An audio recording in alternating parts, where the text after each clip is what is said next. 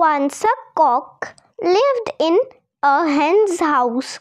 Among the hens, he was the leader of the hen house. One day, another cock happened to come there. It was more robust than the leader of the hen house. Soon, the two cocks started fighting for the right to rule the hen house. The leader of the hen house was severely beaten and he crept into the corner of the hen house. The victory cock flew straight to the top of an outhouse and crowed loudly to announce his victory.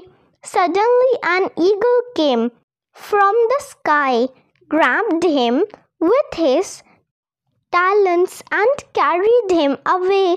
After watching all this from his hiding palace, the defeated cock came out and yelled at all the hens, "I am your leader again.